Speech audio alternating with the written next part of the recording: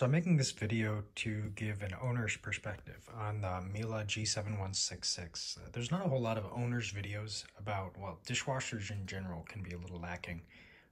And on top of that, Miele dishwashers tend not to have a lot of videos either, just because of the volume that they sell. These are a little niche, especially given the prices. So I had a Frigidaire dishwasher before. It worked pretty all right. I thought it cleaned all right, but this was a little bit of a splurge to upgrade. Wanted something with a third rack, and I grew up with a Miele dishwasher at my parents' house. It's a 15-year-old, still working great, Miele Excella. So it's actually a pretty good comparison to this one because this also has a little LCD screen just like those do. And as you'll see in a moment, it's actually a bit of a step backwards compared to the older technology there. But those were also a little higher end at the time. Still not really much of a reason for a step backwards over 15 years, but I digress. Anyway, I installed this myself. Installation was pretty straightforward, very easy. The legs level from the front and rear, so it's pretty easy to get centered. The door guide for installing a custom panel is not the easiest in the world to follow. It would be nice if the markings on the door guide indicated where the top of the dishwasher door should land rather than asking you to measure out from the bottom, especially because, as you can see in this case, the door I got, while it is a stylistic match, it's not from the original manufacturer of these cabinets, so the height is not perfect. So measuring the kick height like it was recommending wasn't really useful to me because I wanted it to be a little centered. In terms of the height difference, I wanted it to be even on the top and bottom, how much it was extending past the original cabinetry. Moving on, the other thing I wish the door guide would recommend is the handle placement as well. I ended up putting the handle a little lower than I would like in terms of leverage of opening the door. It's not a big deal, but it's something that I would have liked to have a little guidance on. Other than that, installation was pretty easy. The owner's manual online is not very accurate when it comes to the hose fitting for the hot water inlet. It is a standard fitting. I believe, what is that, 3/8 here in the US? I might be 5/8. I might be misremembering the number, but suffice to say it's the standard fitting. So there was no adapter needed. Same thing for the drain hose. The owner's manual, if you read online, makes it look like it might be some sort of specialized thing, which caused some panic. But when I received it, it was perfectly normal. So taking a look at the controls, this is the light that's on when it's running. You have your cycles here. You have more. You have the program to select between them, AutoDos, Express, timer, so you can go in half-hour increments, then the controls. So the 7156 is nearly identical to this. The difference being that this has AutoDos, which is why it's a 10-digit step up from the 5.6, this being a 6.6. In the 5.6, you actually get the Intense Zone button here. Now, I did not realize this at the time that I picked it. I thought the AutoDos functionality was cool, and the website also said that this had the Miele at home with Auto Start, so I thought that the pairing was really cool functionality, worth stepping up, since there's a $50 difference between the 5.6 and 6.6. What I did not realize is that the 6.6 loses the Intense Zone functionality. It is not in the screen. It is nowhere. So you actually lose features compared to the 6.6. As a result, in terms of actual cycle features, it's more comparable to a 5000 series. The only thing you have over a 5000 is the crystal cycle, which is a matter of software locking, since all it does is vary the temperature, really, so that way it's not damaging fine dishware. Weird thing to omit from the 5000 series, especially at these price points, but I'm not their product design here.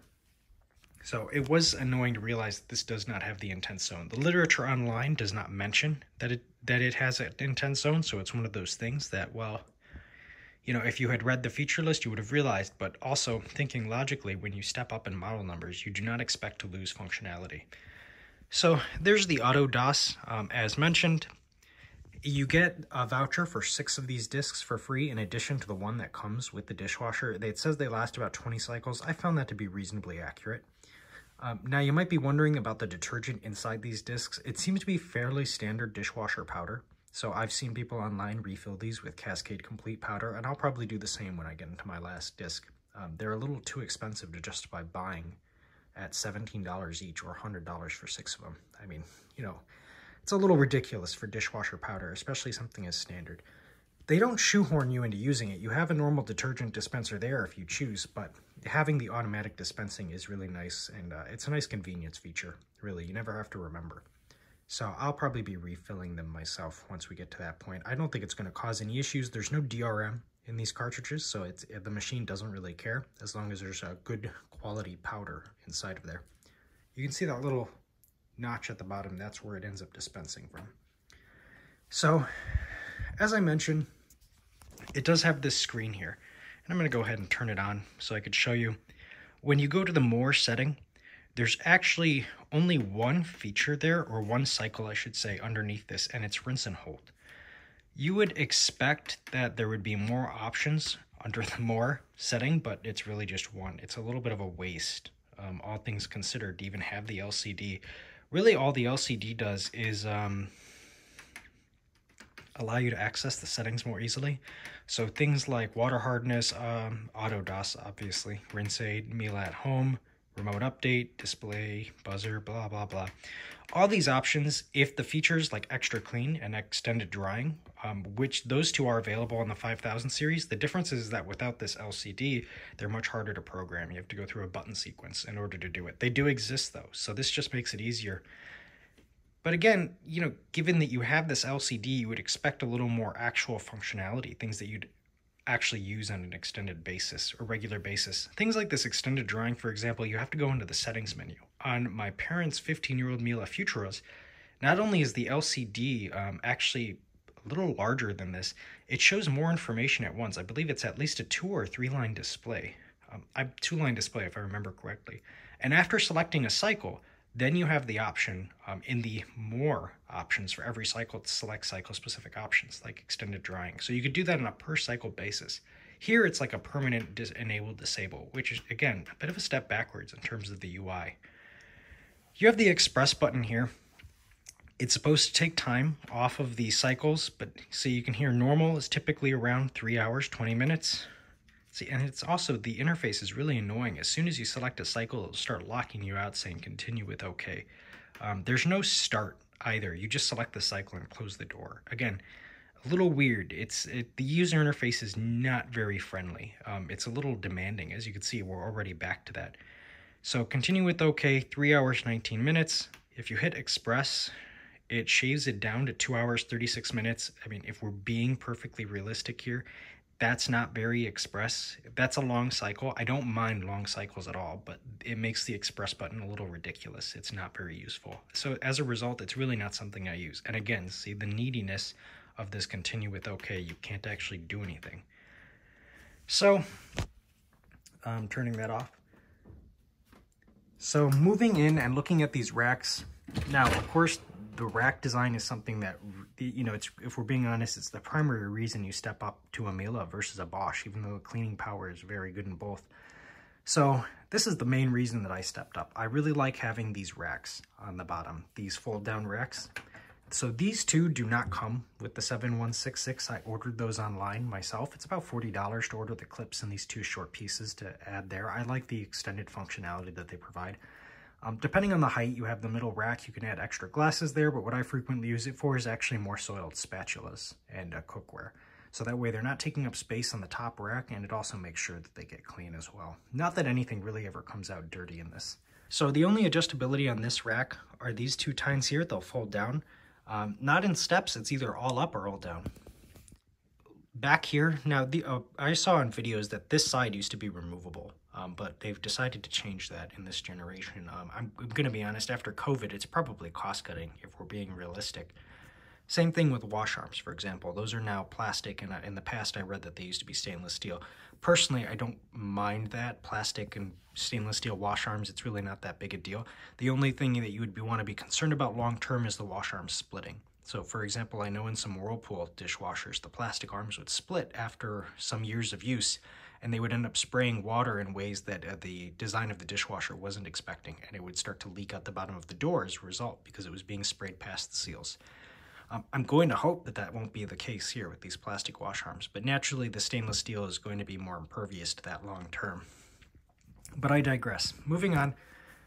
Now, the way these are shaped, it's a love it or hate it kind of thing. Your dishware will either fit perfectly in them or it won't at all. So you can see here that these plastic containers don't really fit all that well into these tines. And of course, this being a European dishwasher, you can't put stuff like that in the bottom rack, these plastics, because there's no heating element to melt them, which is one of the main reasons I ended up with a European style dishwasher over something like a KitchenAid or Whirlpool, which I personally think are perfectly good products for the price. I don't find them to be bad at all. So they'll either fit or they won't. You got to get creative. Fortunately, the way that they come out of the side means that there's usually a way to fit them in. It's just not always going to be the most ideal fitment. But that being said, most standard ceramic plates and stuff, I really don't have much of an issue fitting them in. Of course, you have the alternating facing tines right there. This 4-quadrant design I find makes it easy to fit in a lot of dishes, normal dishware. When you start fitting in pots and pans and casserole dishes, that's when you start to notice that it's quite niche the way this is organized inside, because you start to lose a little space fitting those in versus your standard dishwasher. So it's a give and take relationship here in terms of organization. Looking at the second rack, my only real complaint about this, well, I have two. These half tines only go halfway up. It would be nice if you were adjusting the entire length of rows, because it would make it easier to fit in certain dishware like cereal bowls up here. The other part is since this is located more off center, it does impact when you put certain bowls up here and plates, it impacts the ability of cups to be placed on either side, which I find to be personally annoying. These cup racks also, the heights are not the same each side. So if I fold this one out, you'll notice that this one is higher than this one. For my particular dishes, these are the cups I use most often, they don't seem to be at the perfect height in either case. So when I put cups up here, I cannot fit them underneath this rack. And when I put cups here, I cannot fit them on top of this rack. It would be nice if these were height adjustable or in just some more central position, so that way I could fit cups above and below.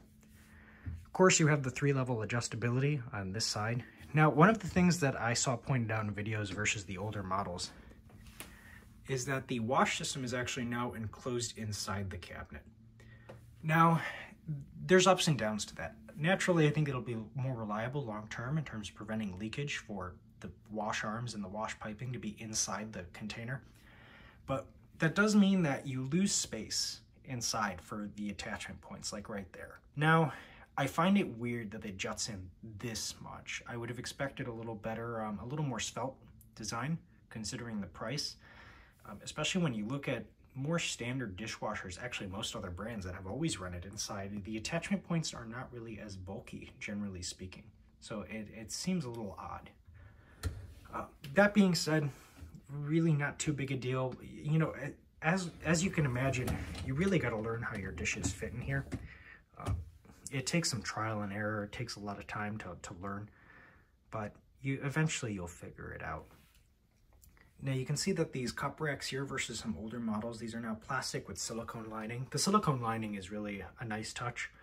I do wish that they had stuck with the metal though. I found the metal to be a little slimmer, took up just a little less space, and I think long term it would also be sturdier than the plastic ones. I am a little concerned about constant heat and exposure over 10 to 15 years, if that's going to make them brittle and crack off. Same thing with these ridges here. It's a little form over function, if we're being honest. So looking at the third rack here, this is their upgraded third rack. Now, this side here goes up and down. If you slide it all the way, you can make it deeper or shallower. This one you can slide this way, and you lose the center channel when you do that, but the purpose of it is so that way if you have really tall glassware in that top rack, you can make sure that it doesn't hit this when you close it. It's a nice idea. I'm not sure how practical it is long term. Personally, I think that the standard rack is actually better. You get the same amount of space, but it lifts out of the dishwasher more easily, I believe. In this one, you cannot remove this rack without taking off these clips each time, which is obviously not very practical. And so if you have a silverware tray right next to it, like I do here, it means that you can't actually load and unload it while it's open. You have to basically keep going back and forth. So open this drawer, slide this in, keep going. Oh, one of the things I also wanted to show, The wash arm is very heavily recessed into the top. So generally, if you can fit it in past the door seal, it means that it will not interfere with the wash arm. And the wash arm is quite big. Slide it here. You can see that's the 3rd level wash arm. It's pretty sizable. I think it has to be most likely the largest in the industry when it comes to 3rd level washes. Now, the other thing you can tell, the 3rd rack, as a result of its design, is a little bulkier than you'll see in many others. Bosch's, even the KitchenAid and Whirlpool's, for the standard 3rd level rack, I'll say. The Miele's is thicker, it does take up more space. So you do have to learn and play around with the height adjustment on the middle rack in order to fit things. I know when I fit in casserole dishes, like a 9x13 pan, I do have to raise this middle rack up in order to make it fit. The other thing to keep in mind is you'll notice that this wash arm is relatively close to the level of those little fold down racks. So if you put stuff there, you do have to give the arm a spin and make sure it's not going to hit them on there. And again, if it does, you're going to have to adjust that rack up. Just something I found, because the dishwasher is more tightly packed, I've had to be conscious of versus the standard dishwasher I had before.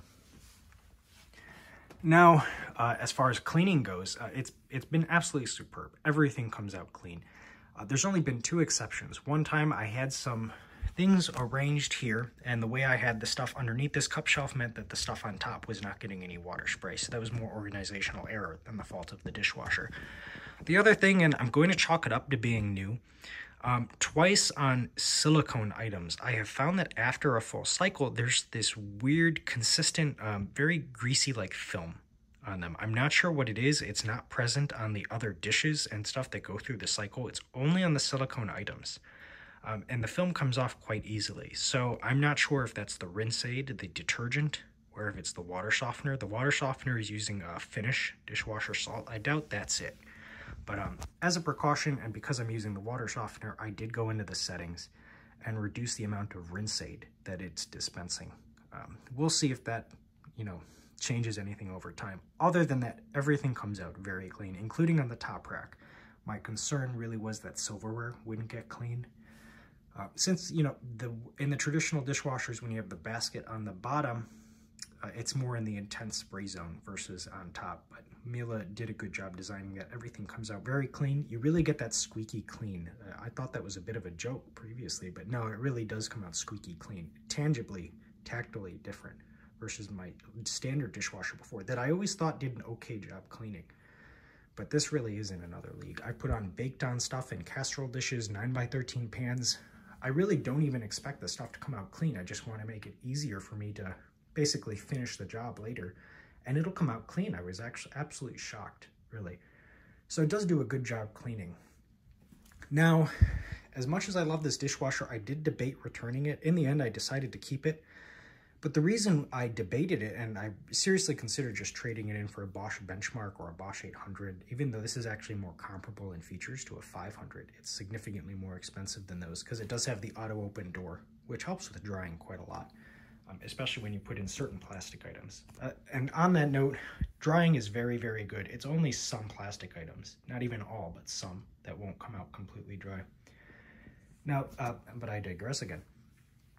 So the reason I debated returning it is at the time I bought it, the Miele Interactive Dishwasher Buyer's Guide, where you select the features you want, and the 7166 dishwasher product page, actually, it was a pretty clear-cut case of false advertising. It said that this had Miele at home with auto start. And the buyer's guide said full app control of the dishwasher. Now, after I got it and I set it up, I found out that that actually simply wasn't the case. You cannot control the dishwasher from the app. You can only view the status, and when it's starting a cycle, stop the cycle. So needless to say, I was pretty upset by that, especially at this price point, to not receive the features that you're told you're getting. And in conjunction with the AutoDos, I thought it was really good functionality. You could actually just decide on a whim anywhere to start the dishwasher. You don't have to worry about detergent and all that. I contacted their support. I made a technician appointment. He reflashed the firmware. The technician appointment was superb. Great guy. Really good service. The customer service was god-awful. The absolute worst I have ever experienced. I felt disrespected as a consumer. I felt disrespected as a person. They really treat you like a nitwit. They confirmed at every level of the company that the website is wrong. It does not have auto start. I was frankly very upset given the price of this dishwasher. At the time of this recording, it was $1,800 before tax. Again, not a small amount of money for a dishwasher, especially when you can go get perfectly good dishwashers with third racks for $600 these days. So I filed a case with their customer support. They escalated it to the quality assurance department. The day after my case was filed with them, they updated the 7166 product page and they removed the mention of auto start. Pretty clearly showing you that they knew what they were doing was wrong and they recognized the mistake. I told them that at the supervisor asked me, what resolution am I hoping for? And I said, well, I'd like a dishwasher with the features that I had paid for, the one I was expecting, which is a 7366 at this point. That was the one that was confirmed to have all the features I had been told I would be getting. The quality assurance department said no. They declined my case. They didn't offer any sort of goodwill compensation, which was not even like free detergent or anything. They just said no. Thanks for letting us know. Goodbye. They said the owner's manual says features may vary, which is a pretty nonsensical excuse for false advertising on the website. Even my dealer did not really know of the distinction in terms of Wi-Fi connectivity between 7166 and 7366 because Miele is not upfront about the difference in functionality. It really is disappointing for a company with their reputation and for a product this good.